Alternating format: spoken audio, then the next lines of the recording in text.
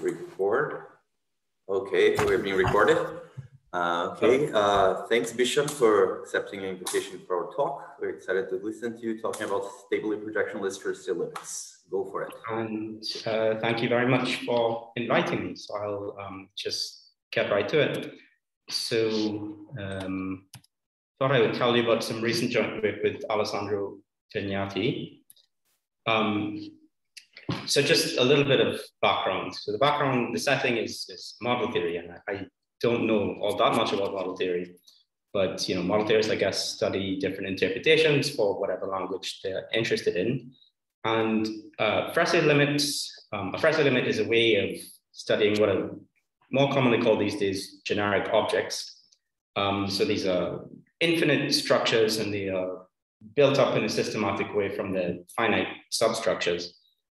So what I've written here is continuous model theory for metric structures. So that's because, so the particular language that I'm going to be talking about is the language of C-star algebras, more specifically tracial C-star algebras. C-star algebras with a tracial state, and maybe the word separable needs to be there somewhere. So originally, Fraisse theory was, as I said, I guess studying countable infinite structures by finite substructures.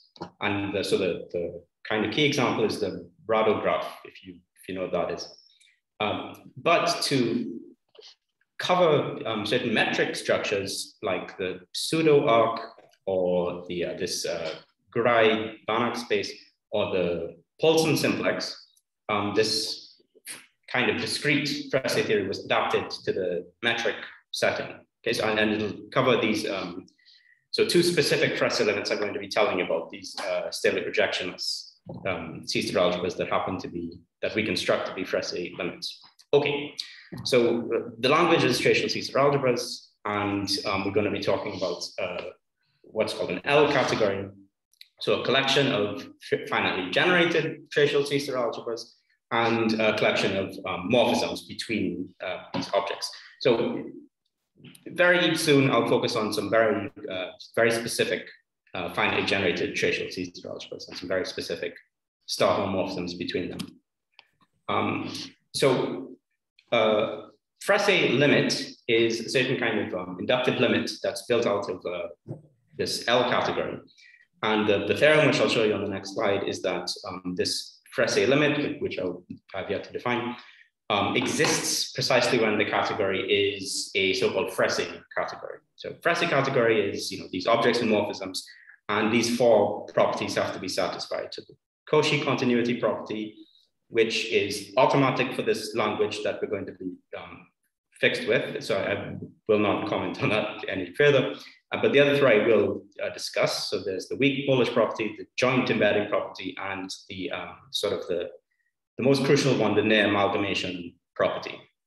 And so, by the way, so this is the kind of the big difference between the continuous version and the discrete version. In the discrete version, you have an actual on-the-nose amalgamation property. In the metric continuous setting, you have a near amalgamation property. I'll come back to that. Okay, so a K structure, a Fraisse limit will be one of these kind of what I'm calling a K structure. It is an inductive limit with the objects are in the category and the morphisms are the morphisms in the category. And it's set, so a Fraisse limit will have two properties. It's meant to be K universal, which is that every object can be embedded into it. So-called K admissibly embedded. So what this K admissible essentially means is this inductive limit. Okay, so the objects will be C-star algebras with tracial states, and the inductive limit, this M at the top there, will also be a C-star algebra with a tracial state. And an embedding of an object will just be a trace-preserving star homomorphism between them. Okay, but so this K admissible means we don't just want to embed into the limit, we want to kind of embed into a finite stage. But it turns out for the specific categories we're talking about, it's equivalent to just require embedding into the limit. All right, so universality means that everything can be embedded into the limit. And this homogeneity property means that this embedding is essentially unique. So if you give me, you fix an object and you fix two embeddings and you fix a finite set F and an epsilon, then there's an automorphism of the object of the limit that conjugates one embedding onto the other, up to epsilon on the finite set F. Right, so such an inductive limit with these two properties is called a Fraisse limit. And the theorem, as I said, is that this limit exists precisely when the category you're considering has these four properties, and the limit is unique up to isomorphism.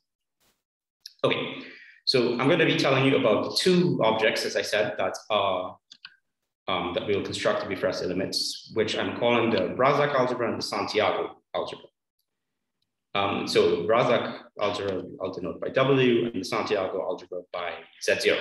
So they are both simple separable C-star algebras with a unique tracial state, and they are stably projectionless, which means that there are no projections in the algebras, and even when you tensor with the compact operators, there are no projections.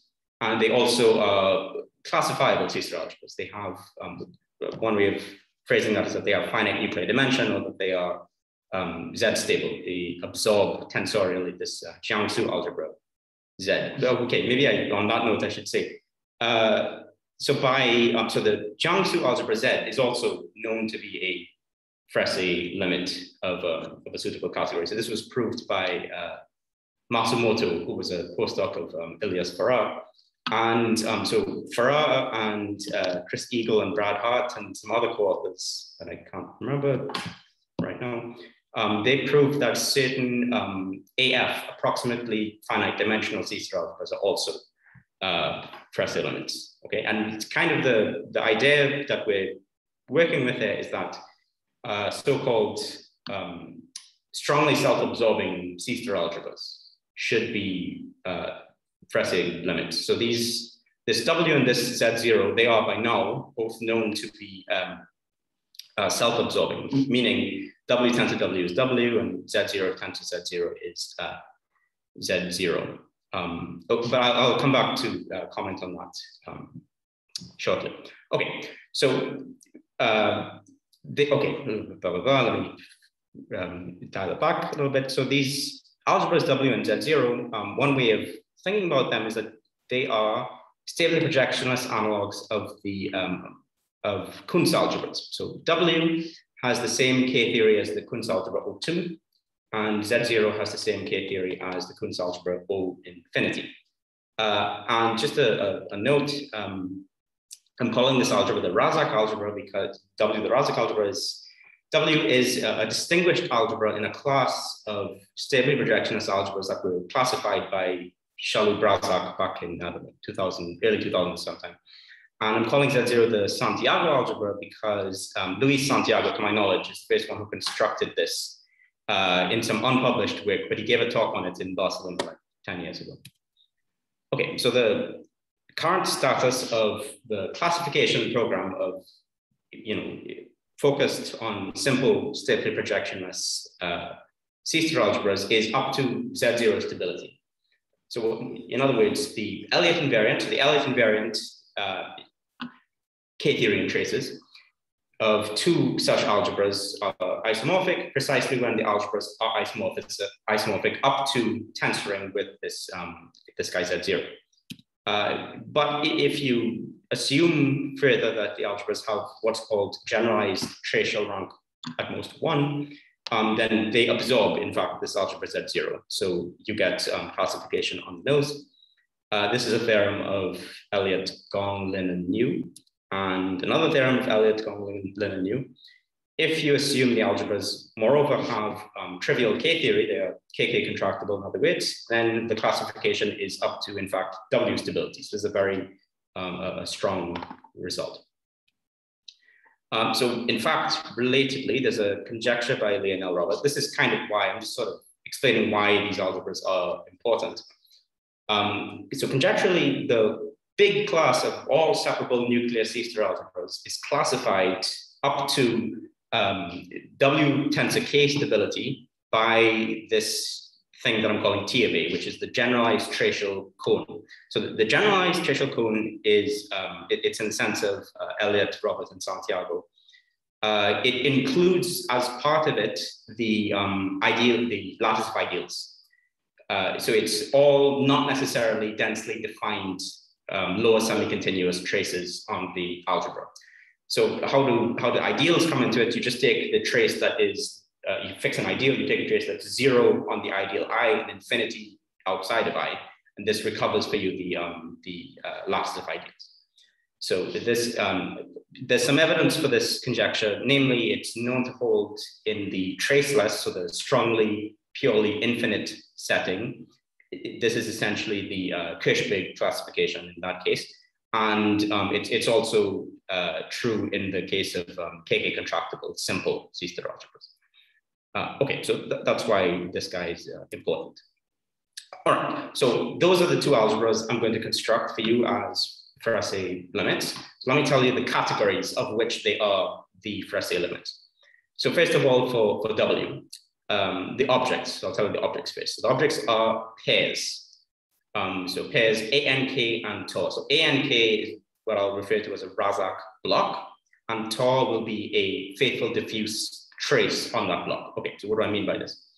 So this Razak block is an example of what's called a one-dimensional non-commutative CW complex, which means that it's of the form continuous functions from the interval into some matrix algebra with some boundary conditions. And the boundary conditions for this Razak block are on the left. So at 0, it's diagonal, bunch of K by K matrices down the diagonal, with the same K by K matrix.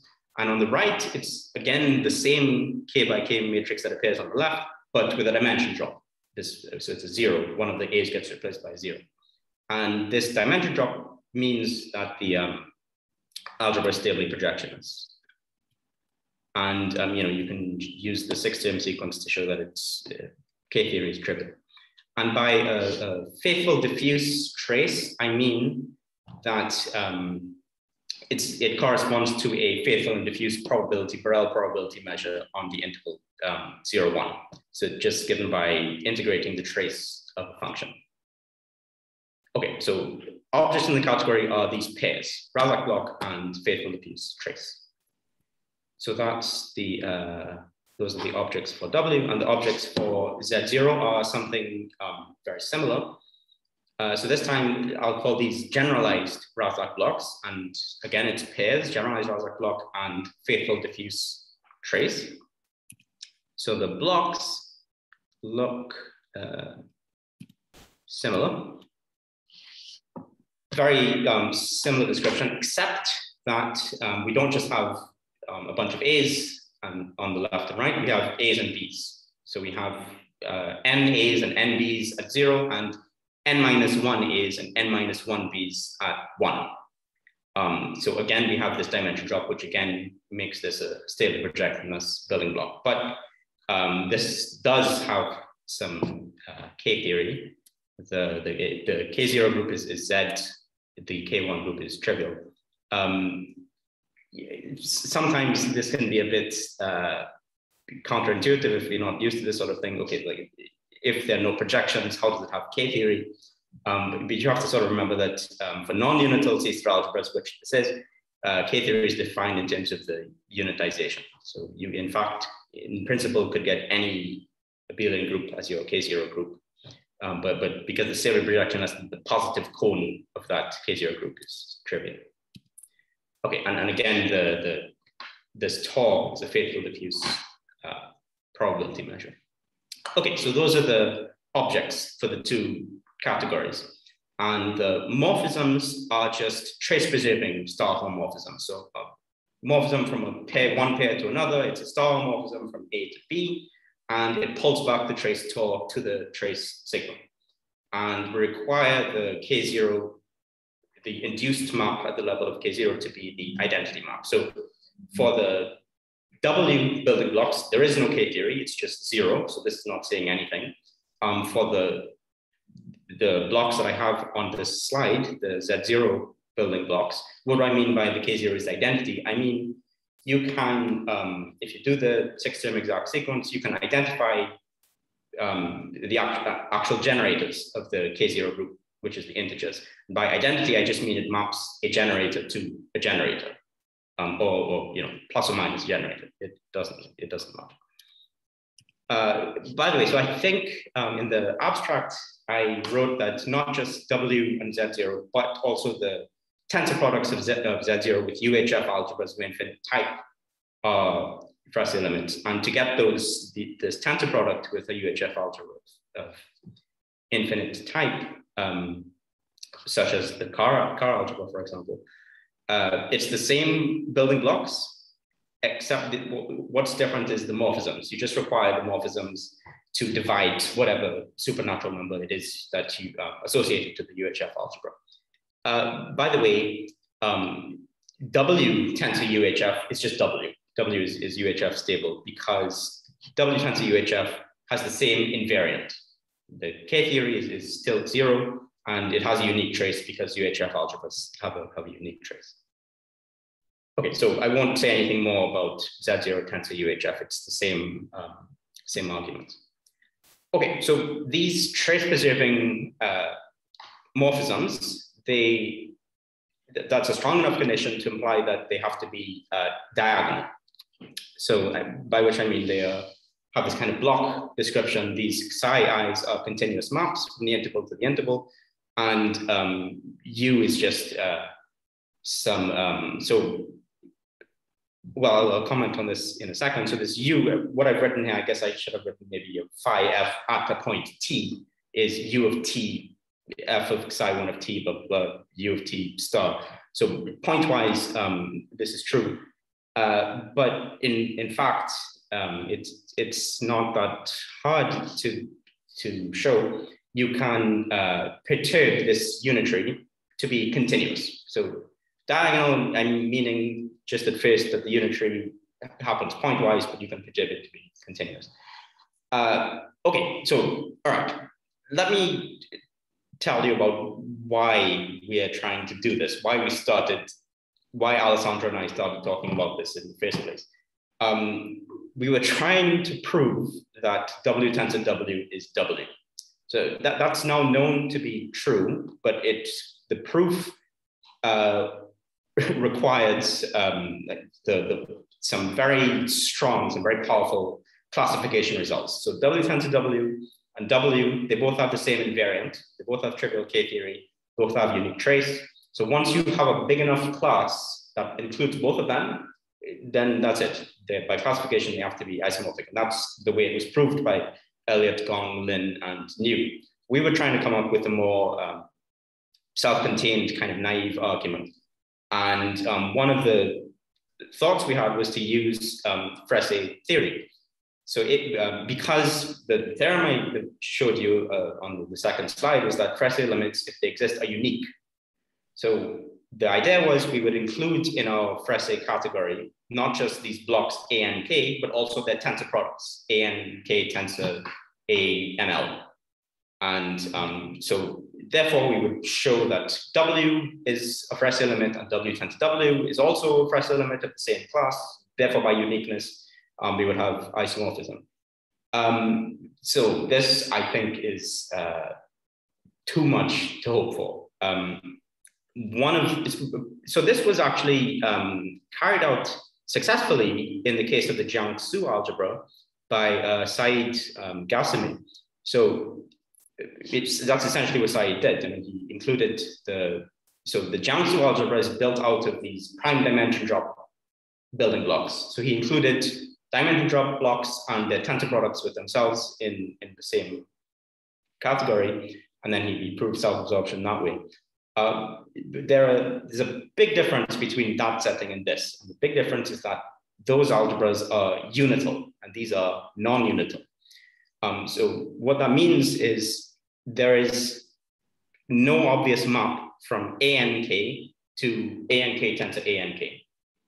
If you have a unit, you just send A to A tensor 1 or 1 tensor A. And these two maps are crucial in arguments that prove Z is self-absorbing. So you have no such maps in the non-unital setting.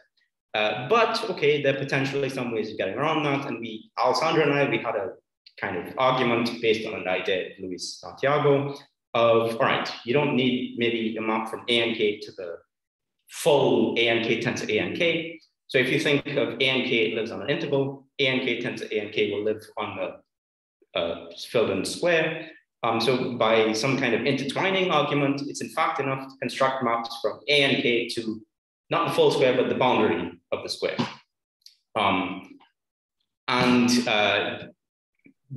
So we were kind of able to even do this, but these, so I'm finally now tying back to the point I was making at the top of the slide here. In the interval setting, I said you can perturb these unitaries to be continuous, and this turns out to be sort of an important point to make. But you can't do that for these maps from A and K to the boundary of the square. There's a kind of K1 obstruction. So this circle, essentially, that you're mapping into has a non-trivial K1 class. So these unitaries that you're trying to perturb to be continuous, when you go all the way around the circle, you have a kind of overlap problem. Okay, anyway, so this is just, so I just wanted to tell you that our motivation was to find this proof that W tensor W is W, but I actually don't think it's possible, really. Okay, right, so that's all. This in red is just what I was waffling on about just now. Okay, right, so I've told you what the categories are, what the objects are, and what the morphisms are. So now we need to observe that the four properties hold. So the Cauchy continuity property I told you it's automatic for the language of tracial algebras, so let's not worry about it. The weak Polish property, let me sort of tell you what that says. So K is the category. So the objects in the category are these Razak blocks, these pairs, Razak block and trace, faithful diffuse trace. And the weak Polish property is that if you look at, again, pairs where you take an object in the class K, the category K, and you take a generating set of size n, there should be at most countably many isomorphism classes as you vary n over the natural numbers, right? And so that's what the weak Polish property says should hold, and that is the case here. Why is that? Okay, so the pairs, so an object is, as I said, itself a pair, Razak algebra and faithful diffuse trace, and then you look at a generating set of size n. So the only thing that could be preventing you from having countably many isomorphism classes are these traces. So potentially there are very many of these Borel probability measures, but there is always an automorphism of a given block that pushes one trace onto another trace, if we're assuming them to be faithful and diffuse. So one way you can do this is you just take the so-called increasing rearrangement map. So it's a general fact from measure theory that's related to the idea of optimal transport. If you have two faithful diffuse probability measures on the interval, you can push one onto the other. So you just write down the cumulative distribution functions of the measures, and then you take the inverse and compose them suitably as I've written down here. And so this is a homeomorphism of the interval that fixes, the endpoints and 0 to 0 and 1 to 1. And that means that it preserves, so it at the level of spaces, you have a homeomorphism. This induces an isomorphism at the level of C-star algebras, because it preserves these endpoints. So the boundary conditions are fixed. Okay, so this idea, this increasing rearrangement map, also gives us the joint embedding property. So the joint embedding property is this. If I give you two objects, so A1 sigma 1 and A2 sigma 2 here, then I should be able to find morphisms that embed these two objects into a common third object. So the third object here is this B lambda here. So it's convenient, it doesn't have to be, but it's convenient to just take the Lebesgue, so the trace corresponding to the Lebesgue measure. So Alessandro and I, we have a very extensive toolkit of concrete morphisms, star homomorphisms, trace-preserving star homomorphisms between Razak blocks and generalized Razak blocks. And so our toolkit is big enough that if you give us any two, A1 and A2, we can embed them into a common third. Okay, so the only thing that you have to worry about is maybe they should pull the trace on the embedding, the algebra into which you embed that trace should be pulled back into the traces you start with, right? So what do you do? Maybe that doesn't happen from the get-go. So maybe the Lebesgue trace isn't pulled back to sigma 1 and isn't pulled back to sigma 2. So it's pulled back just to some. So if the maps are phi 1 and phi 2, it'll be pulled back to lambda composed with phi 1 and lambda composed with phi 2, I mean, just by definition. But then you just take this increasing rearrangement map. You take an automorphism of A1 and an automorphism of A2 that pushes lambda composed with phi 1 onto sigma 1, and the same for 2. Okay, so this trick also gives us this joint embedding property. Okay, so at this stage, we have 3 out of the 4 properties holding. So the fourth one, this near amalgamation property, I'll get to shortly. But first I want to tell you, so once we verify the 4 properties, we will construct these inductive limits within the categories, and they have to satisfy this universality and homogeneity properties.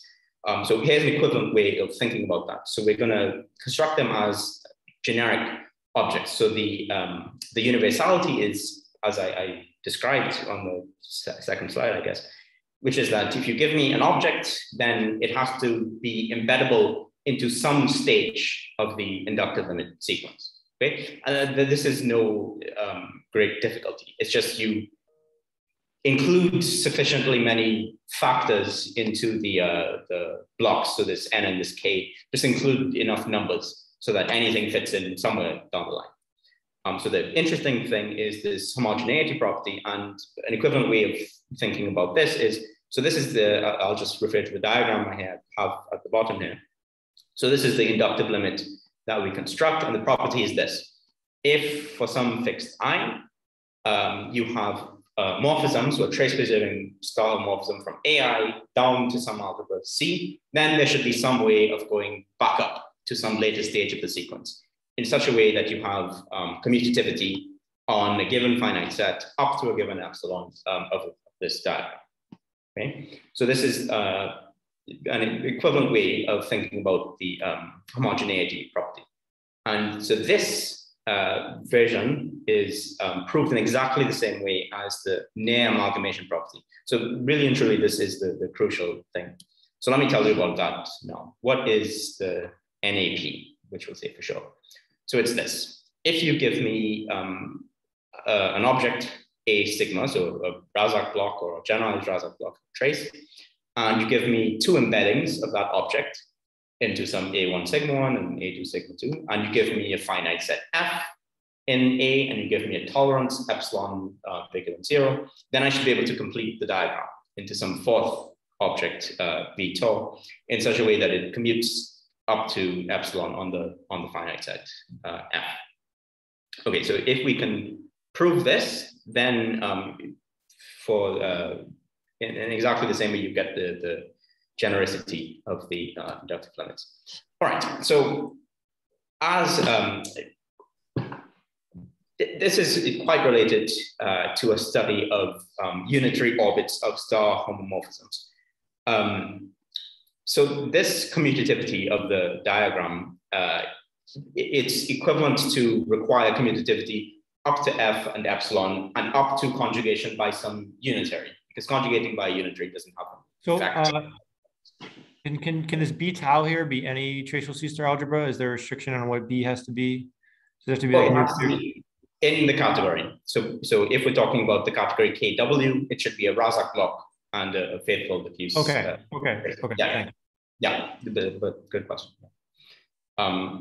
Okay, so in fact, what we'll do is we'll get commutativity up to F epsilon up to conjugating by some unitary. So another way of saying that is the unitary orbit of this composed, so this star homomorphism at the top, this composition with the solid line and the dotted line at top, let's call that phi, and let's call the bottom one psi. So the unitary orbit of phi and psi should be the distance between the unitary orbits of phi and psi measured with respect to this finite set F should be at most epsilon. So just as okay, this idea of studying unitary orbits is a long storied one, as I'm sure you all know. So I just want to give as a prototypical results in this kind of direction, this result of myself and Karen Strung and Andrew Toms, which is that in the so in a simple separable, let's say exact C-star algebra that absorbs this Jiangsu algebra Z, and any two positive contractions that don't have any spectral gaps, then the distance between the unitary orbits can be measured tracially. So the requirement that they don't have spectral gaps so that you don't have to talk about K-theory. So, okay, more specifically, when I write du here, I mean that it's exactly as I said, the distance between the unitary orbits. You look at all unitary conjugates of, let's say, B, and you look at the distance between that and A, and you take an infinity. And this that I've denoted delta is, okay, you look at all traces on the algebra. So the reason I want exact here is that we can talk about traces and not quasi-traces.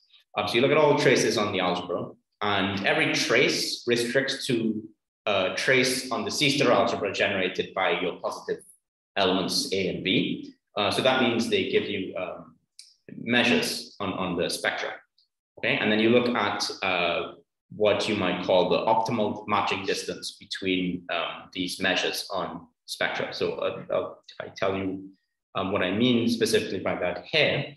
So this delta between two measures is, okay, let's maybe not harp on this so much. It's, you look at all open sets and you look at how much you need to enlarge. So this UR that I have here, it's the R neighborhood, the points that are at distance at most R from U. So how much you need to enlarge open sets to dominate one measure by the other. Okay, so in the paper where I studied this particular distance with Andrew and Karen, we called it the Levy-Prokhorov distance, but this is not actually the Levy-Prokhorov distance. So Levy-Prokhorov would be if I had not just let's say a nu of this UR on the right-hand side here, but if I had a plus R as well on the right-hand side. So this is a larger distance than the Levy-Prokhorov distance. And in fact, what it is, it's the infinity Wasserstein distance.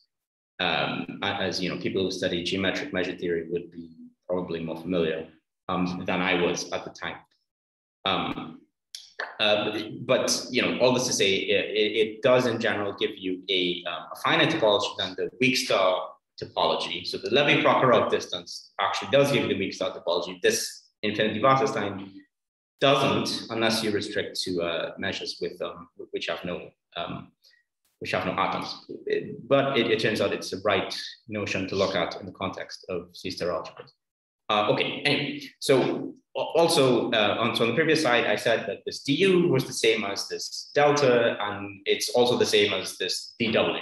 dw is what I'll call the Cuntz distance. So it's defined in a very similar way to this delta at the top here, except in terms of what's called Cuntz subequivalence instead of in terms of measures. So, but I won't get into the nitty-gritty of that.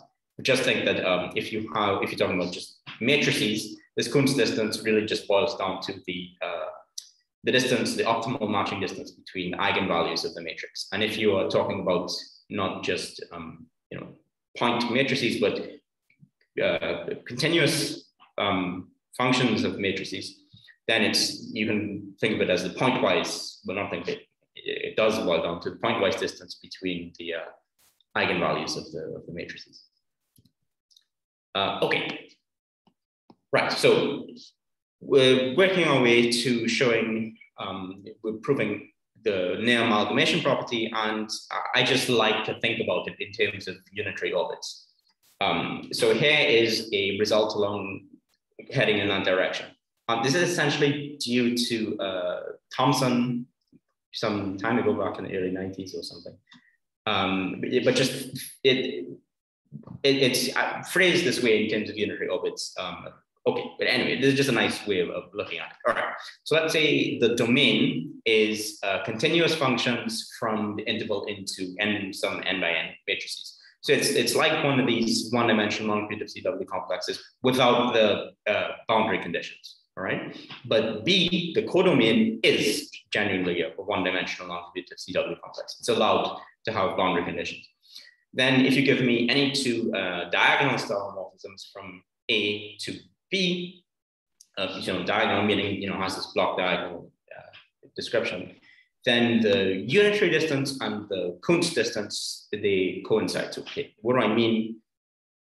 So I defined for you a couple of slides ago what I meant by the unitary distance between two fixed elements. Here I have between two star homomorphisms, which is what we want for the near approximation property. And it's a kind of just a uniformized version of that over, so we're measuring it here with respect to one Lipschitz functions. So you look at all continuous functions from the interval to the n by n matrices that are one Lipschitz. So the norm distance between f of x and f of y is at most the distance between x and y. Okay, and then you take you see how far apart the images under phi and psi of the one Lipschitz functions are after conjugating by unitaries. Okay, so that's what I mean by the unitary distance. And by the Cuntz distance, let's just think about it as the distance between eigenvalues of all of these one Lipschitz functions. Okay, so these coincide, and as it is essentially a result due to Thompson. All right, so this is almost what we want. The only thing is that the domain is, it's not a Razak block or a generalized Razak block, but it's continuous functions from the interval to n by n matrices. But the good news is that our domains of interest can be reduced to this case. So Lionel Roberts, 10 years ago or something, he classified star homomorphisms from the domains one-dimensional non-commutative CW complexes, as long as you have trivial K1. And the way he did this is a combinatorial reduction. So every such block, so in particular, a Razak block or a generalized Razak block or dimension drop algebra, prime dimension drop algebra, it can be reduced step by step to just continuous functions on the interval by, you do one of three things. You can add a unit, you can remove a unit, or you can do a stabilized morphism. And in fact, the stabilized morphism is a very concrete kind of stabilized morphism. It's just, for example,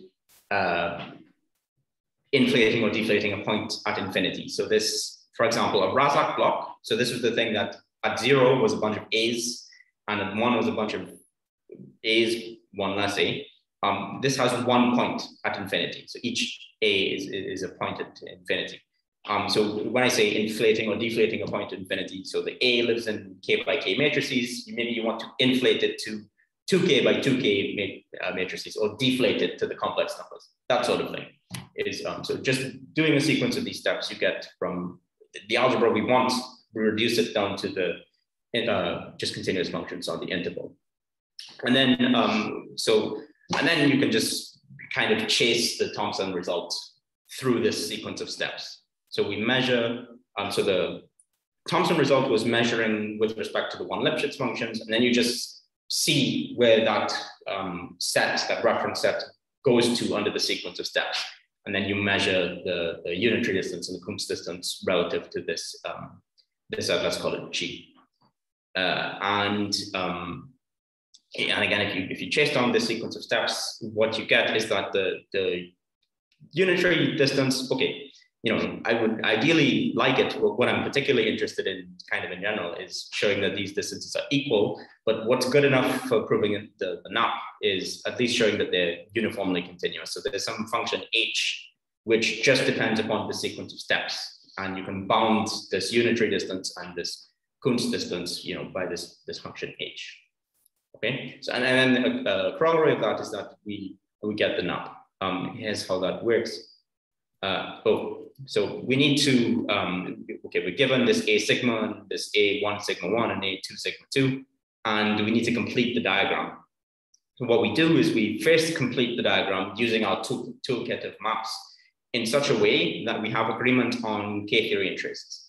And then we again continue using our toolkit to map from the preliminary stage into some further subsequent stage by maps that have very, very small diameter.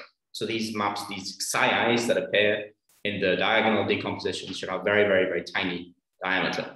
And if you unpack all of this, what this is telling you, you have agreement on K-theory and traces, very, very small diameter. Effectively, what we get is that the Cuntz distance is tiny, as small as we like. So it's less than delta, where delta is small enough by this uniform continuity to guarantee that the unitary distance is at most epsilon. Right. So that gives us the map. We've completed the diagram. And then, and as I said, once we have the NAP, similar sort of arguments, we'll get genericity of these, of the Fraisse limits. So we get that W is the unique Fraisse limit of its category and Z0 of its. So just remark in passing, as I said, I'm kind of interested more in the case where we have on the nose equality of the distances. And I think it should in fact be true that this function H that appears there should just be the identity. And that's kind of something that I'm working on. This is work in progress. Showing the quality of unitary distances and Cuntz distances of star homomorphisms measured with respect to relative to suitable reference sets of one Lipschitz functions. Okay, so in progress. All right, maybe I'll just kind of skip over this. So I mentioned that this delta mu, this thing that is kind of like, but not quite the Levi-Prokhorov distance. What it actually is the infinity Wasserstein distance. So all I'm saying here on this slide here is that, you know, there are WP, there are P Wasserstein distances where P can be anything from 1 to infinity. And you can do all of this except relative to this WP instead of W infinity. And you get a Fraisse theory, except it won't be in terms of C-star algebras, it would be in terms of what are called non-commutative LP spaces. Okay, good. All right. Okay, so finally, I will just say a couple potential applications. So the first one, as I said, our motivation was to prove that we have self-absorption of these things. And, oh, right. Somehow I was thinking that my time was up at now, essentially, but okay, that's good, that's fine, okay. Anyway, all right, so as I was saying, the status is, I'm dubious that this will be doable. It just seems that there are substantial obstacles to this. But something that I'm kind of more hopeful about is extreme amenability. So there is a connection between Fraisse theory and extreme amenability via Ramsey theory. So there's this something called the approximate Ramsey property. So it's some combinatorial thing that in theory can be checked. And it's known that if you have a Fraisse limit, then its automorphism group in the suitable weak topology, so I guess the point norm, the topology of point norm convergence, is extremely amenable, if and only if you have this approximate Ramsey property, okay? So but I don't know that to date, this has actually been used in C-star algebras to demonstrate extreme amenability. So maybe Gromov and Millman, and then also Giordano and Pastov, they studied extreme amenability of the various automorphism groups using concentration of measure techniques. And in this paper by Elliott and Kresiegel and co-authors, they also, just by a kind of easy concentration argument, demonstrate extreme amenability of the automorphism groups of these AF algebras that they consider. And then they observe that because of this equivalence, that these algebras, these Fraisse limits, have this approximate Ramsey property. But you know, the more interesting thing is probably the other way around. You know, demonstrating the Ramsey property and then deducing extreme mutability. And I don't know if this has been really done so much in the C-star world. So as far as I know, it's an open question whether the automorphism group of, for example, the Jiangsu algebra is extremely immutable. And the question also stands for W and for Z0. So I don't know, this is something I would like to think about. Okay, but that is all I have to say. Thank you. Thanks for the talk, Bhishan. Do you have any questions, Bhishan? Can you briefly say again how you're using this Wasserstein metric? Right. So you're using it to compare it to the unit distance of the unitary orbit? Yeah. Okay. Yeah, okay. So, yeah, I guess okay. It just gets kind of sandwiched in between the two kind of thing. It's just, because it gets kind of sandwiched, I just thought it would be maybe a little more accessible to write down its definition than perhaps the Cuntz. So the DWAB here, is that like the... So that's the actual Wasserstein metric of these two elements. Right, yeah, sorry. So the DWAB is this Cuntz distance. Sorry. Okay. Sorry. Yes, the W here is for the Cuntz semigroup W. Okay.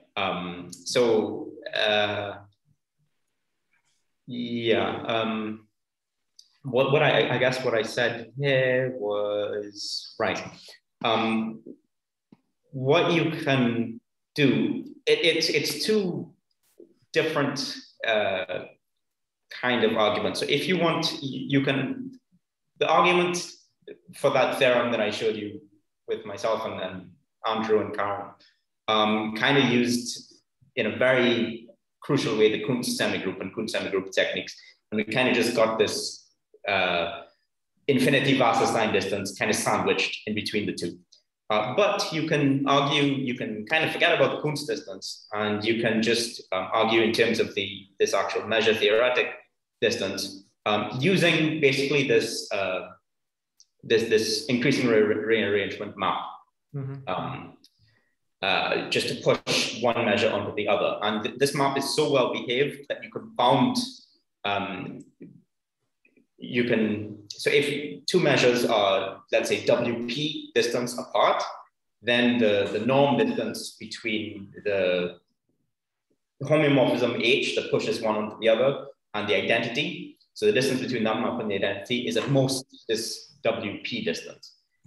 So you can kind of use that idea to show what I've written here, this equality between the P unitary distance and this WP distance.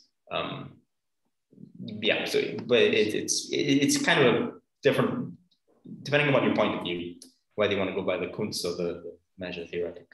Because I'm wondering whether you can, I mean, maybe it's too vague, but whether any of this makes sense in sort of more free probabilistic context, because there you also have there's like a non-commutative Wasserstein distance more generally for sort of like non-commutative distributions. And there's a few things you can say about that. And also this near amalgamation property, if you're in the free probabilistic context, there are these amalgamated free products, so it becomes an exact amalgamation property. And so I'm wondering if there must be some way to realize I don't know, the full C-star algebra, or sorry, maybe the full or reduced C-star algebra of F infinity with the trace coming from the left regular or something. As some Fraisse limit. That's an excellent point. I wonder if anyone else looked at that. I'm gonna make a note of that. It's a good point. Yeah, but I mean, it's not something that I've thought about to be honest with you. But yeah, it just got me to thinking during the talk. That's all. Yeah. Yeah, gotcha. Cool. Yeah, I'll definitely have a think about that.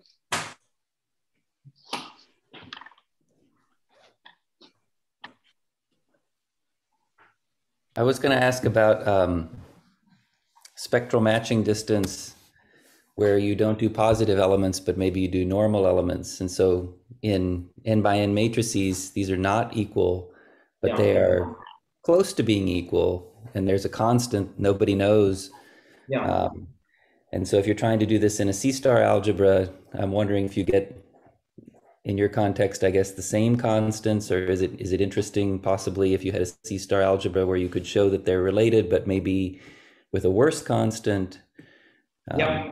So this is very much something that I'm kind of actively thinking about. So I have this paper with Karen and Alessandro where we were motivated by extending not just, not to the full class of normal elements, but at least maybe to cover unitaries, for example. And this is where this idea of including optimal transport kind of arose. Like looked at measures on the circle and pushed one onto the other, and depending on how far we need to push them, this kind of told us about the distance between the unitary orbits. And then, so what I've been thinking is maybe there might be, depending upon the space that your spectra live on, there might be the constant might be adaptable to the space. So there might be something like a transport constant of the space, which would give you different inequalities. Yeah, that's my question. I wonder if that. It's a good question, but I think so. This kind of constant that you get. So I mean, I guess there is one also for semi-finite von Neumann factors. I guess maybe it's even the same constant that appears in the matrix. I believe it's the same as far as anybody knows. Right. Yeah. And the only, I mean, the estimates there aren't very many calculations. There's a paper by Holbrook where he does some computations and just reports that not one. Okay. Yeah, but I think this is a very interesting. So I think so, and kind of like maybe you're not just interested in fixed elements where the spectra are correspond to subsets of the plane, but you're looking at star homomorphisms from abelian C-star algebras. So then you could think of maybe higher dimensional kind of topological objects. So I think, for example, if you have something like a compact connected Riemannian manifold of dimension at least 2, then suitably defined unitary distances and these distances between measures are in fact equal. So the constants should be like 1 in this setting for reasons like optimal transport kind of reason. Well, with some K-theoretic restrictions. Yeah, but okay. But anyway, definitely something that I'm actively thinking about. Do we have any other questions for Bhishan? I was just going to ask whether the near amalgamation property has to be a near amalgamation property, or could it be a joint amalgamation property that you can hit it on the nose and you don't have to satisfy the conditions of the theorem? But do you know that you can't hit it on the nose? Yeah, I don't know that I don't know that it's impossible, I guess.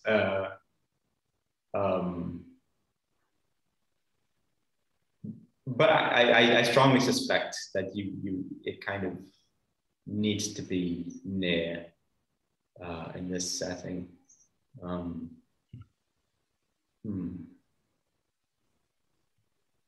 Yeah, I feel almost certain that it has to be, but I couldn't definitively tell you.